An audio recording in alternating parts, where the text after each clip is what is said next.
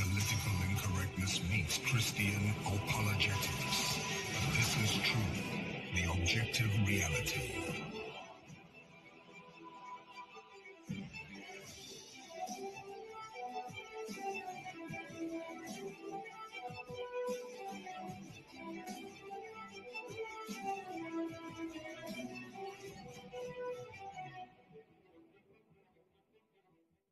Hello there, everybody. I was just thinking the other day, it's been a long time since I did a video regarding Bryan Denlinger, the crazy cult leader, King James Onlyist, who literally started his own religion recently. And so I thought, you know what? I'm going to return to Bryan Denlinger's YouTube channel because I don't think he's on BitChute or any alt-tech platforms yet. And I'm going to go ahead and see if there's any videos of his I could potentially respond to. Well, it did not take me long to find one that definitely was worthy of TTOR commentary. So the video that we'll be looking at today is a video that Bryan put out on June 6, 2019, so a little over a year ago, titled, "Why is Steven Anderson Still on YouTube?" A video that has over 6,400 views, which is not too bad considering that Bryan has over 36,000 subscribers now. But what I'm going to do is I'm going to play this entire video since it's only 3 minutes and 39 seconds long, and I'm going to stop at various points to offer my commentary. So with that being said, let's let it roll. Question. Why is Steven Anderson still on YouTube? It's been coming out recently here that he has been banned in over 30 countries now for two main things: for his hatred of the LGBT community and his denial of the Holocaust. And yet, I come here to the office today, I check my email, YouTube has removed my video where I'm defending the Holocaust and exposing the fact that Steven Anderson is a Holocaust denier. How does that make any sense at all? Well, I'll tell you exactly how it makes sense, Bryan. You see, YouTube allows a lot of AI systems to actually do the site curation or the censorship, if you will. And basically, if you have the wrong words or phrases in your title or video description box or in the auto transcript that is automatically created for your video every time you upload it to your YouTube channel, well, if that naughty word or phrase is used in your video or in your video title, well, the AI systems of YouTube will be triggered and your video will get removed or censored in some way. And since you had Holocaust denial in the title of your video, I'm not surprised that YouTube removed your video from your channel, because having the phrase Holocaust denial in the title of your video is going to get the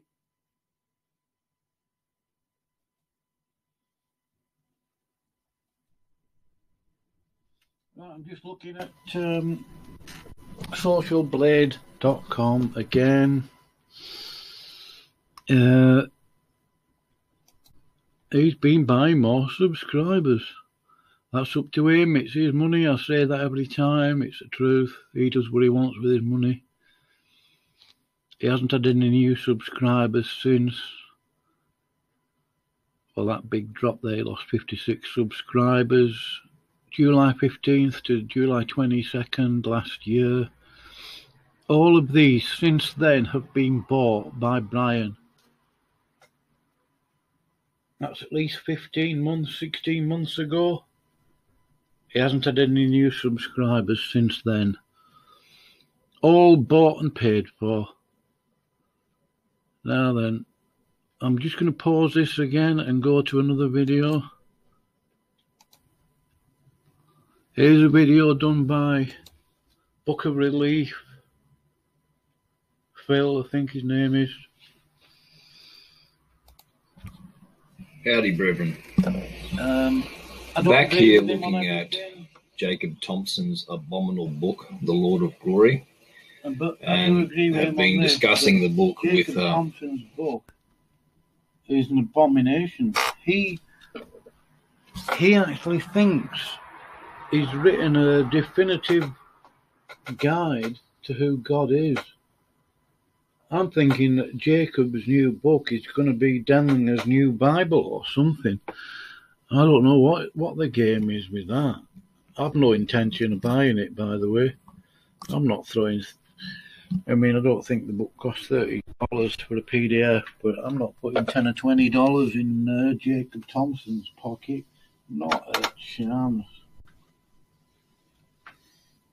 I mean, why Bryan plugged it on his YouTube channel, I don't know.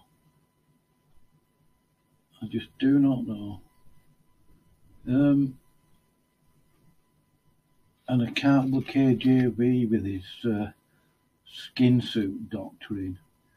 Where on earth does he get that?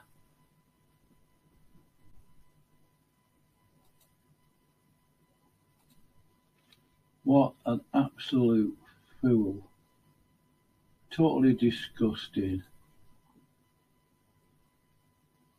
Battle against sin. You need to join in the battle then.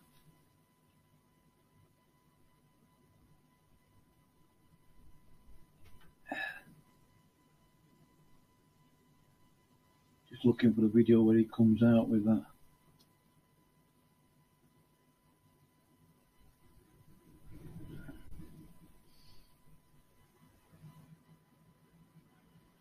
Reason together.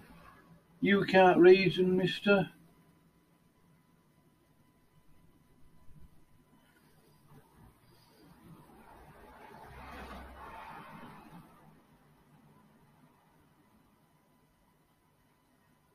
Just trying to find that video again that he did. Don't worry, Brad, I've got the... I downloaded it. Oh well, I can't find it. Has he deleted it? I don't know.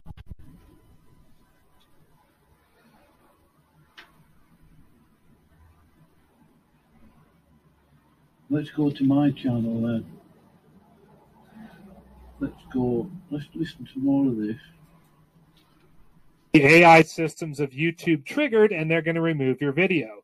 Especially when in the last couple of years, YouTube has put out multiple blog posts saying that they're going to heavily censor topics such as flat earth and Holocaust denialism. That's why your video got removed from YouTube, Bryan Denlinger. It's because of the topic you were covering. It doesn't matter that you reject Holocaust denialism and that you were exposing Steven Anderson for falsely teaching that the Holocaust never happened. That doesn't matter. The simple fact that you talked about the topic was enough to get your video removed. You see, YouTube's AI systems do not understand nuance or context. It can't understand whether someone is saying that Holocaust denialism is true or false. Just simply talking about the topic gets you banned because of the words being used. With that being said, let's roll through the rest of this video. And I've heard anti-Semitic people, and they'll call YouTube Jewtube. Okay, how does that work then? I come out with a video defending the Holocaust, saying that the Holocaust actually happened, and showing images. I guess the images were too graphic or something, but I got the images off of YouTube, videos. Okay, but I come out and defend the Holocaust. My video gets taken down, exposing Steven Anderson for the rabid anti-Semitic, little hate guy that he is. And yet, once again, Bryan, that's because you don't understand how YouTube censorship works. You see, I've been part of the alternative media for a few years now, and I keep up to date on YouTube's blogs whenever they start censoring people, and they announce it ahead of time or they announce it after the fact. If you actually bothered to follow the alternative media that covers YouTube censorship, you would have figured out why YouTube took down your video. It's pretty easy. This just shows that you actually don't know what's going on out there in the world, and you're just in your little Denlingerism bubble over there doing what you do. You need to wake up and start following the alternative media, Bryan Denlinger, if you want to understand YouTube censorship. And Steven Anderson's still here on YouTube. He comes out and he uses Nazi propaganda from the Jews and their lies, the film excerpts from that, in his video, Marching to Zion. And he's still here. He's been banned in over 30 countries, many times because of his Holocaust denial, and yet he's still on, quote-unquote, liberal YouTube. How does that work?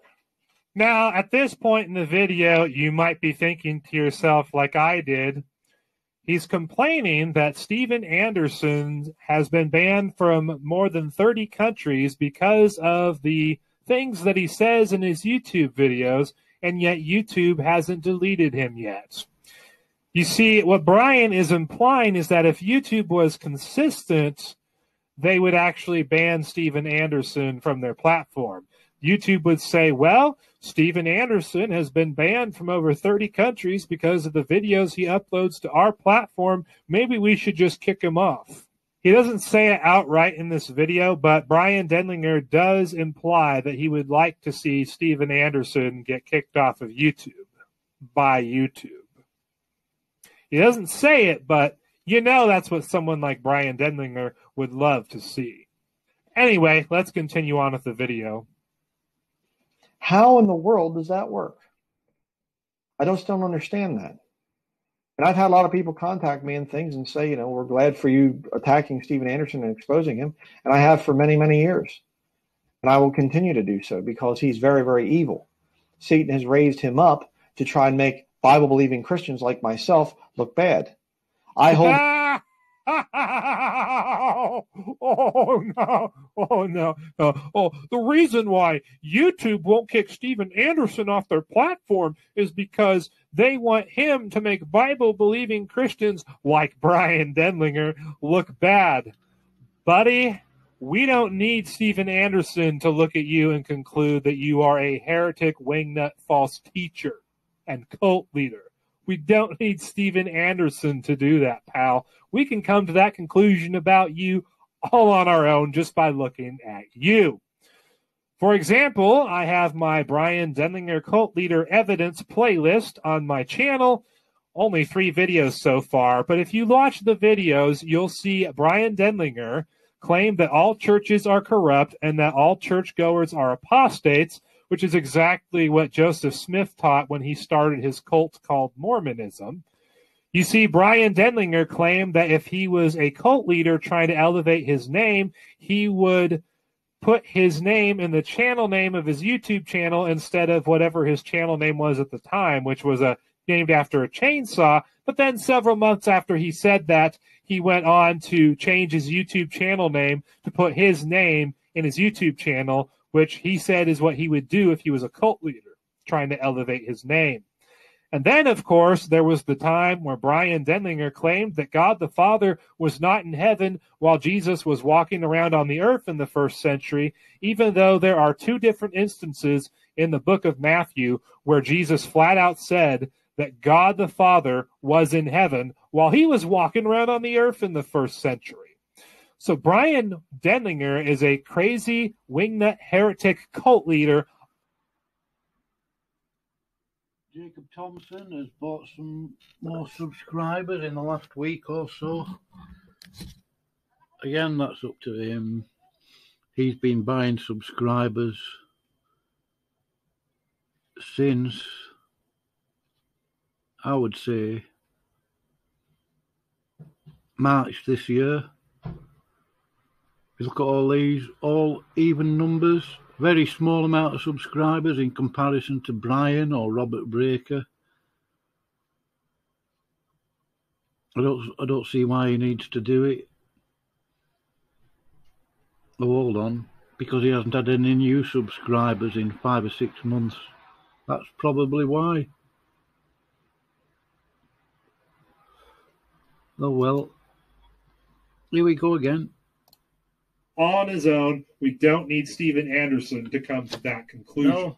But let's go on, Bryan. With the King James Bible. And Steven Anderson, I'll tell you right now, if you are lost and you're watching this, if you're not a Christian, if you don't understand things, Steven Anderson, what he teaches and preaches is contrary to what's in this King James Bible. He is non-dispensational, which is very, very wrong, very wicked. And, I mean, I could just go on. He teaches that Jesus burned in hell. That's another crazy one. He says that there should be a righteous government today that puts not only homosexuals, LGBT people to death, but also people that commit adultery. I am aware of what a crazy wingnut heretic Steven Anderson is in his own right, Bryan Denlinger. I have a Steven Anderson exposed list on my BitChute channel, and if you go down the list, it's not a very pretty sight. We have the video from December 2018 where Steven Anderson actually claimed that NIV Bible users are not saved. I have a video debunking Steven Anderson's promotion of replacement theology. I have another video where Steven Anderson appealed to a New York Times article to justify his begging the question fallacy when he claims that the King James Bible is the standard by which we should judge all other English translations of the Bible. And I have a video responding to the time where Steven Anderson actually rejected the idea of God being omnipresent. So yes, Bryan, we're aware of all the crazy, weird, bizarre things that Steven Anderson teaches. But just because he's a crazy wingnut heretic doesn't mean that you aren't. You're just as crazy. You're just as much of a wingnut. You're just as much of a heretic as Steven Anderson is. But please, by all means, continue talking. And yet his parents are divorced, but he doesn't call for their death. Nice, isn't it? Oh, and he's against LGBT, but yet he works, his film producer, Paul Wittenberger, worked in Hollywood on a film crew for the Itty Bitty Titty Committee, I think is what the name was called. It was a lesbian film.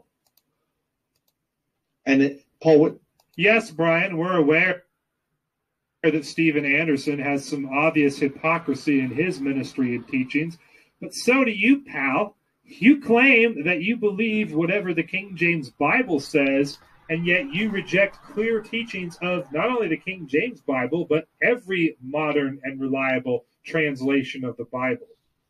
They aren't reliable. When it comes to the doctrine of the Trinity, the Bible clearly teaches the concept.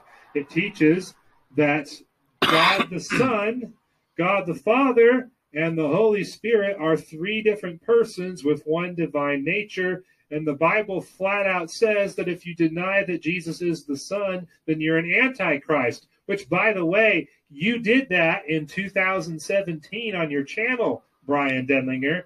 You claimed that Jesus was God the Father, and you said that he was not God the Son, and you challenged anyone who believes that Jesus is God the Son to produce a passage in the Bible where Jesus says the exact words, "I am God the Son," the exact words criterion that Muslims use all the time against Christians. So your hypocrisy, Bryan Denlinger, is that you claim that you believe whatever the King James Bible says, and yet you... Well, Jesus does say, whoever's seen me has seen the Father. Jesus Christ is God. Jesus Christ is come in the flesh. Jesus is the Lord. I'll have to excuse the background noise. I think I'm going to end this here. Sinners to repentance. He's still buying YouTube views. Very minimal amount, really. 10 here and there. No big deal, you know, but why? What's the necessity? Obviously, it's because he's getting no new subscribers. Anyway, I'm going to close this.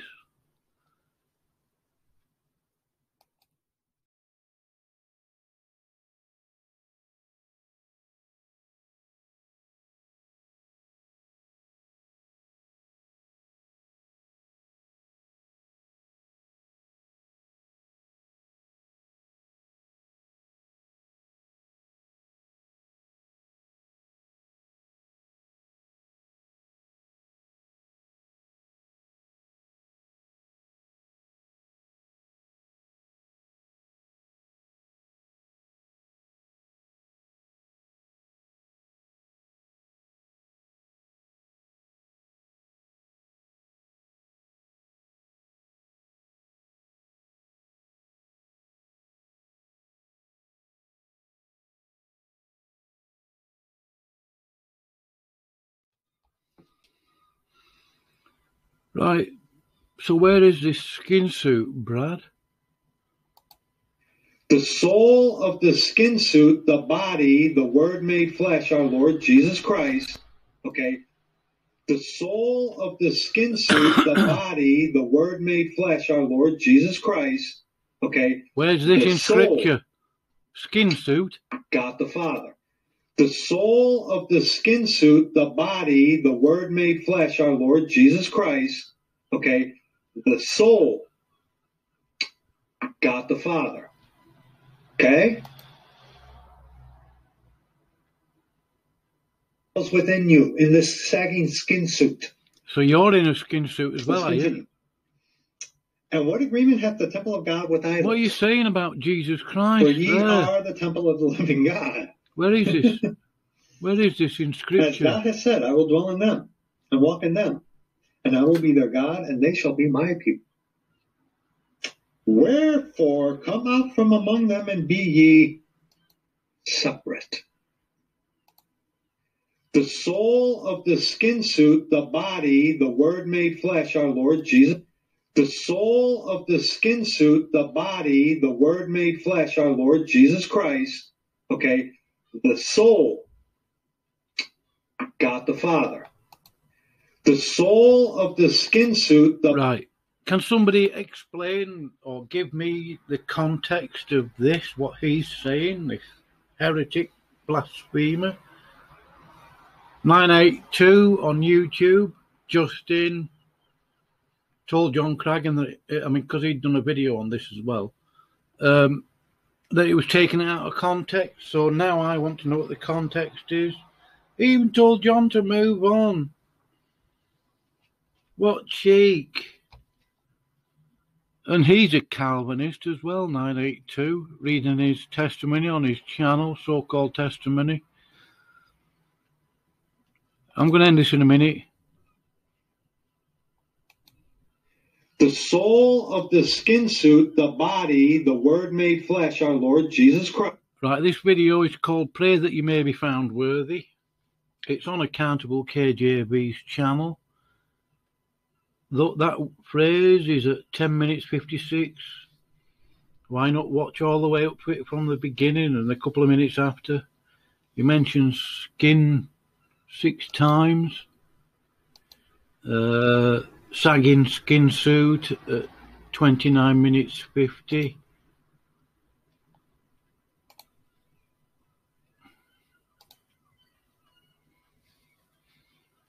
Oh, it's buffering on me. Your flesh, the sagging skin suit. And yeah, skin suit, is it? Right. And I'm amazed at Unashamed Workman here. I mean, he did a long...